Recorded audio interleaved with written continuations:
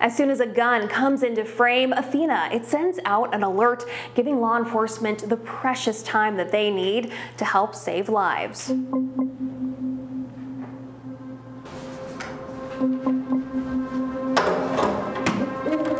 Athena has detected a gun.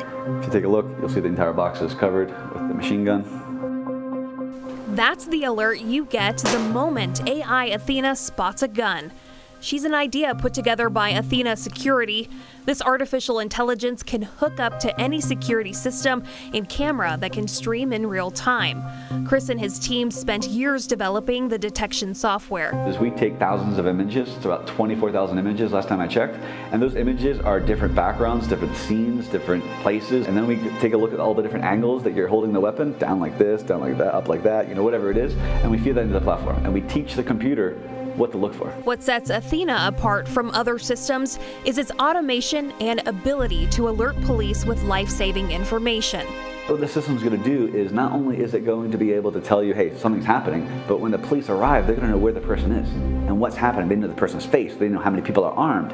All this information they didn't have before. Chris says it also helps with human error. If the human's looking at a screen all day long, they only last maybe an hour, and their eyes get tired. They can never find anything anymore. A computer can do that 24/7 without getting tired. And it's not just for guns.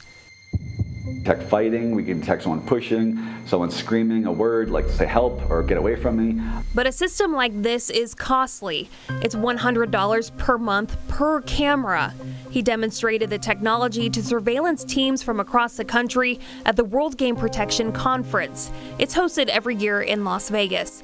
He's hoping to show the world the potential of an AI security camera. So the average time it takes someone to actually shoot a weapon and when they pull it out is 30 seconds. And that 30 seconds, you can actually either hopefully talk that person down or get the police and the ambulances there faster and hopefully save lives. Cassie Molnarek, Fox 5 News, Local, Las Vegas.